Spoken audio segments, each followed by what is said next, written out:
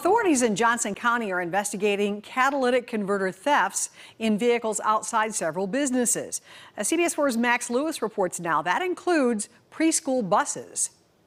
The Kid City Academy here in Franklin has been the target of catalytic converter thieves 3 times in the past 6 months. They've had to shell out thousands of dollars to not only make repairs, but to try and keep it from happening again. They literally pulled up to the side.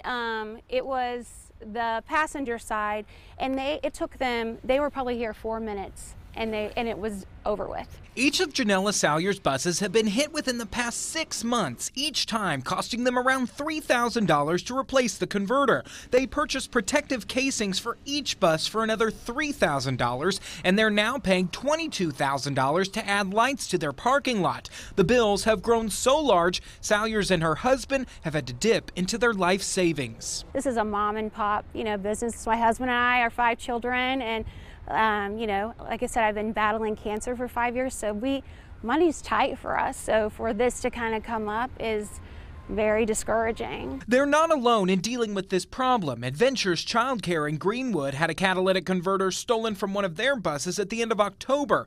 Carpet Country, also in Greenwood, says it had one stolen off of its work vans several months ago. They're such targets because you don't have to do anything with the vehicle. They slide under there, they cut them off, and they're gone. Detective Joe Pierce with the Johnson County Sheriff's Office says the thefts have been shifting away from personal cars towards businesses with buses or small vans. Pierce says it has been a major issue recently, but it's getting better. And then we did our first audit of the buyers, and it dropped drastically.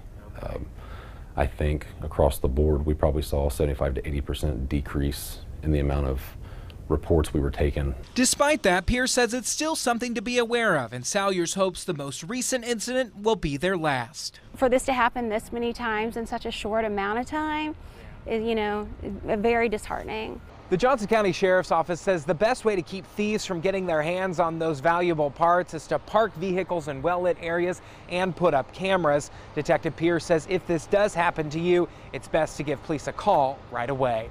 In Franklin, I'm Max Lewis, CBS 4 News.